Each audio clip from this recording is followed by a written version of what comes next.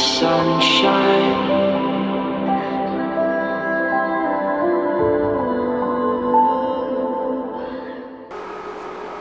Well, hello there, folks. Welcome to Coffee Thoughts Podcast. My name is Braden Berry.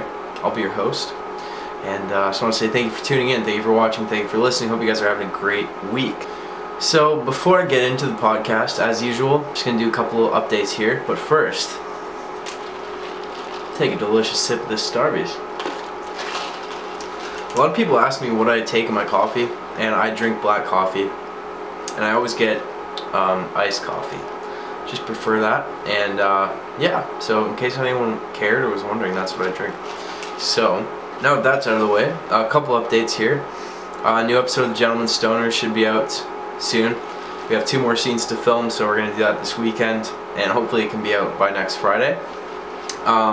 Just wrapped up filming for another show called Purple Turtle, which I had the honor of being a part of, so keep you updated on that. It was really fun. A lot of fun to film, and it's my first time being a part of another production. And that was a really awesome experience. And yeah, new music will be coming out in the fall. I'm probably gonna drop the first single from the Nosebleed EP in September. That's kind of my plan, and with a music video, and then release the rest in the fall, or sorry, in October, because that's it's one of my favorite months of the year. So October, November, December is my 3 favorite months of the year. So I'll probably space it out within that time frame. And oh, also, if anybody's interested, I made a Cameo account. So if you don't know what Cameo is, it's basically an app where you can book, artists or musicians or actors, whoever has an account, to do personalized shoutouts for your friends or for you, or for birthdays, whatever. So if anybody's interested in that, that's an option. The link is below. And also, I've been doing live streams pretty much every night that I'm home on YouNow, so make sure to follow my YouNow. And if you've sent me a message on my app, I'm still working on catching up, but I'm pretty close now. So if you want to download my app, it's free.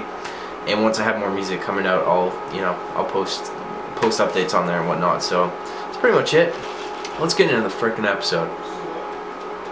So today I wanted to talk about I guess just kind of a topic that I probably brushed on. I know I did an episode called Why the Future Doesn't Actually Exist, and I've talked about just anxiety in general and that kind of thing, but I know a lot of people struggle with this specifically still, so I kind of wanted to dedicate an episode to speaking on this, whatever kind of ends up coming out. Also, before I forget, I am planning on touring next year. That was something I forgot to say, because a lot of people have been asking if I'm going to tour. Yes, I am, and I'm working on planning that. Okay, now let's talk about what I want to talk about. So I'd like to discuss today a little bit about letting go of the past, or making peace with the past, I guess, is another way you can kind of word it. And I know this is a massive obstacle for a lot of people, and I know for myself it's been a massive obstacle in my life too.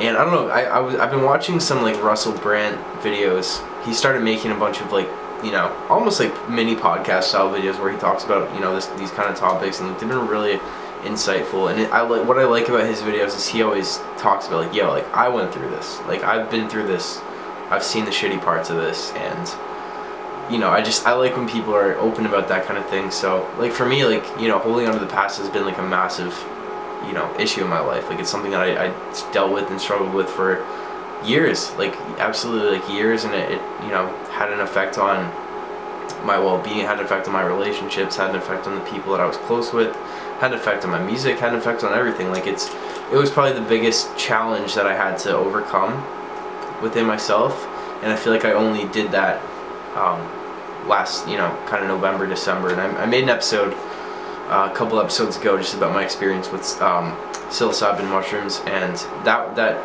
was just had a very big part of helping me detach from that shit, because I was able to kind of see things that I didn't see before, that I was holding on to. And anyway, you can watch that episode if you're interested, but ultimately I'm at a place where I feel I was able to, at least the majority of the time, just kind of alleviate that issue for myself. I don't find myself worrying about the past anymore. I don't really find myself thinking about the past too much.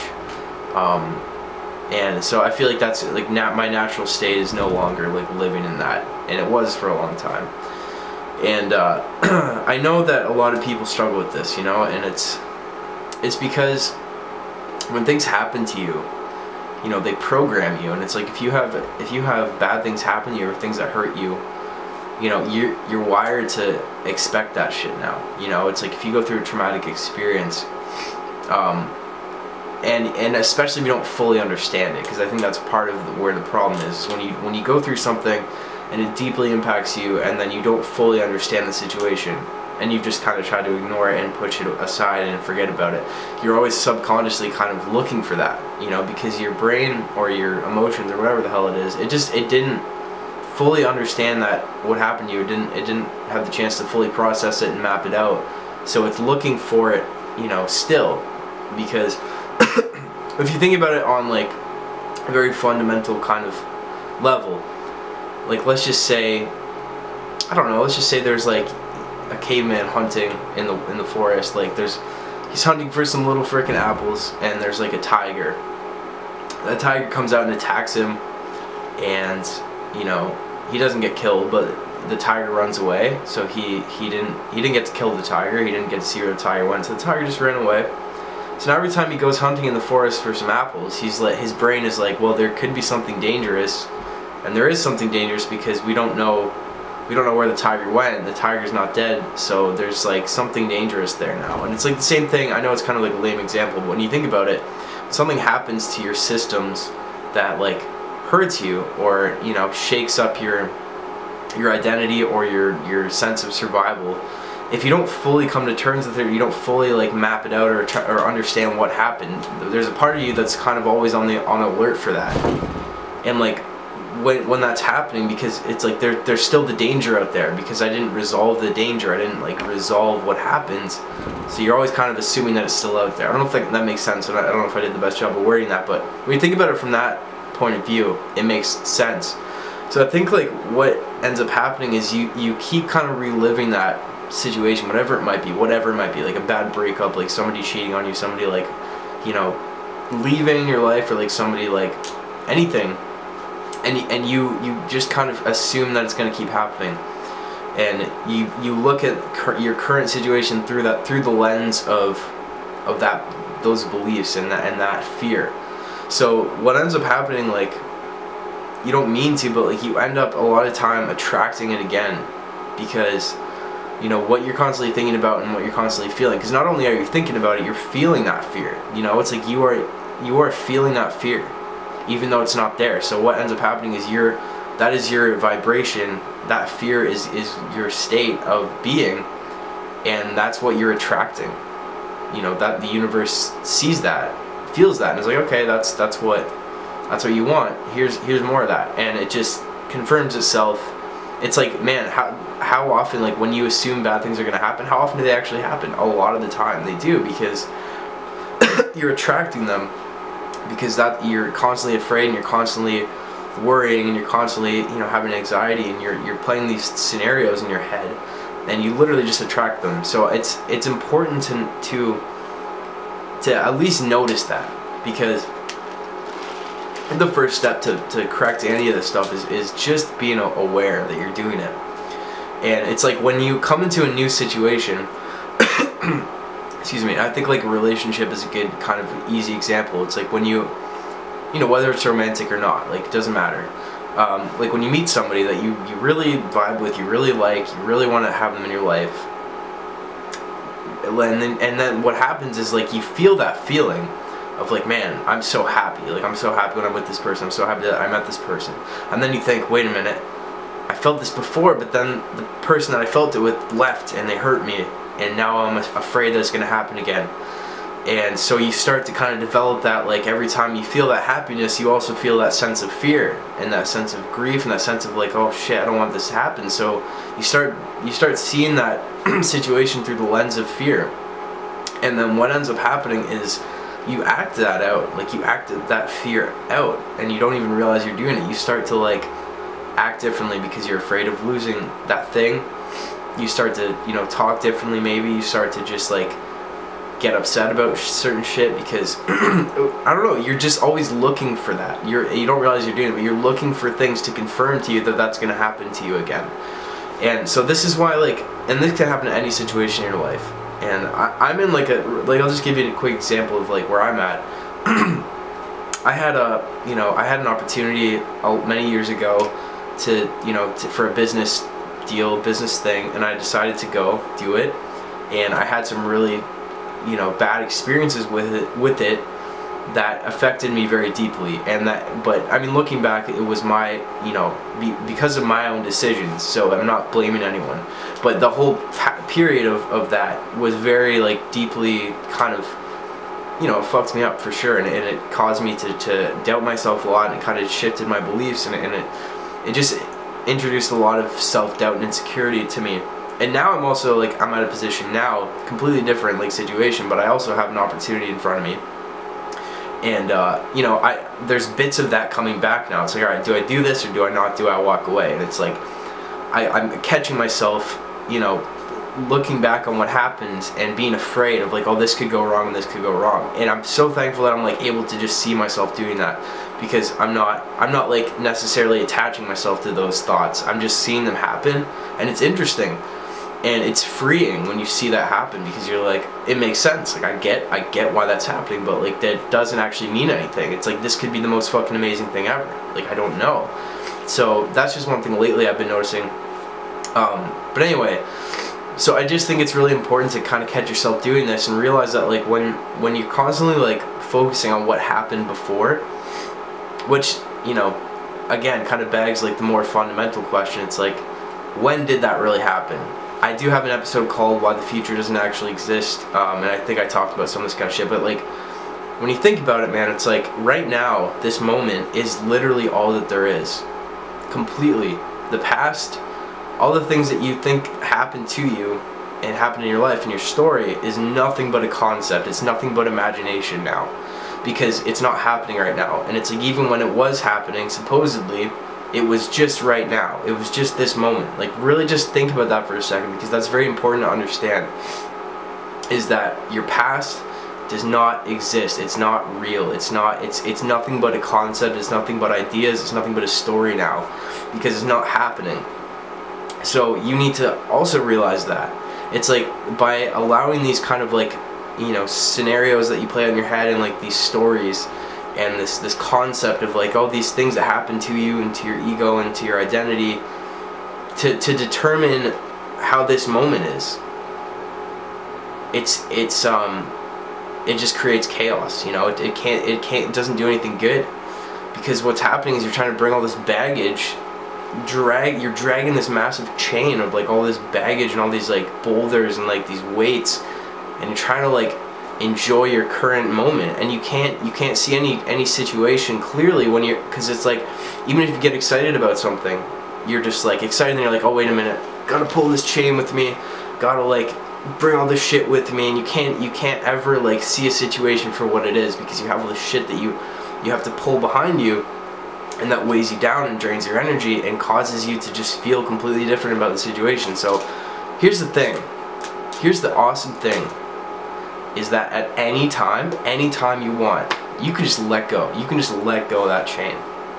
You don't have to carry it. You just don't have to. And you're going to convince yourself and tell yourself that yes, you do, but you don't. You don't. And once you've come fully accept that, life is fucking amazing, because you realize that you can approach every situation in every moment as a brand new potential experience, and something that you've never experienced before, and you don't know where it's going to lead you, and you don't know how amazing it could be, and that all the assumptions you make about those situations come from this place that's like this deep dark place in your mind that has no grounding. It's not real until you make it real, until you bring that shit back into your present reality. It's not real, and it doesn't have to exist, and you don't have to do that.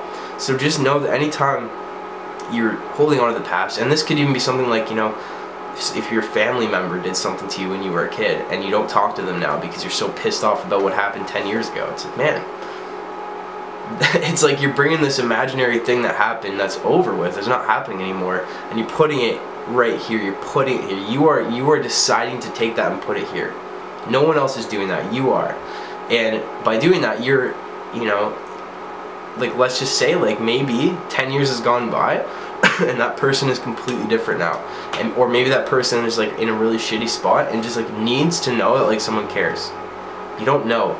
Or maybe like you can relate to them in a whole new way, that you could have a great relationship now. You don't know. So if you allow like the past to be, you know, this thing that you bring with you everywhere, you just you miss out on like potentially beautiful shit, man. And I've gone through that so many times in my life, and I've made that mistake many times in my life, and I got so fucking sick and tired of it, because it kind of got to the point where it's like, I know that I do this and I don't want to do this, but it's like kind of felt like this thing that like I couldn't control. And I had to really be honest about that with myself and be like, man, like you need to figure this shit out, because it's ruining your life and it's ruining a lot of good things in your life. And like it, you know, it was always such a massive problem. And so I just like, I know how it is, man. I know how it is to like let that shit determine your happiness, because I did it for like years and years and years. And honestly though, it's like ultimately like, you just gotta realize like every moment, every relationship, every experience, everything could be like the best fucking thing ever if you just allow it to be what it is and don't worry about what might have happened before in your life or what could happen, because all that matters, all you have is right this second. It's all there ever is, all there ever was, all there ever will be. And it's goddamn true. So don't worry so much. I guess that was kind of a little brief one, but I feel like that was what I wanted to say about it, you know? Don't get caught up in the stories, because that's where anxiety lives, that's where fear lives, that's where worry lives. It lives in your head. And when you make that shit real, then you experience it. You don't have to experience it, you know? You just gotta know, it's like, when you're worrying all the time and when you're thinking about the bad shit that could happen, number one, you're attracting it. So stop doing that shit, because it's gonna happen. And you're gonna say, well, see, it happened. And it's like, yeah, it did happen because you believed it was gonna happen. You need to understand that is a fucking law of the universe, and that doesn't change no matter who you are or what you do. So you need to understand that shit, and you need to be careful, because you're going to attract the shit that you're always thinking about and always telling yourself. And thankfully there's like, you know, there's a time window, so it's like you can stop the momentum and change. You can shift it. It's not like you think of something bad and it's gonna happen like that. No, you have the ability to you know, just stop the momentum and change it into a more positive direction. But like, that's one thing you gotta remember. And secondly, anxiety and fear and all that shit, it's like 99% of the time you're safe. Like, just honestly, let's be honest with yourself, like, you're safe, you know? I could be sitting here right now, I'm just making a podcast in my room, I got a coffee, I got like, you know, a cozy ass little room, and I know that like I have a bed there. If I just want to sleep all day, I'll fucking sleep. Like, if I'm hungry, I can go find some food. Like, I'm safe.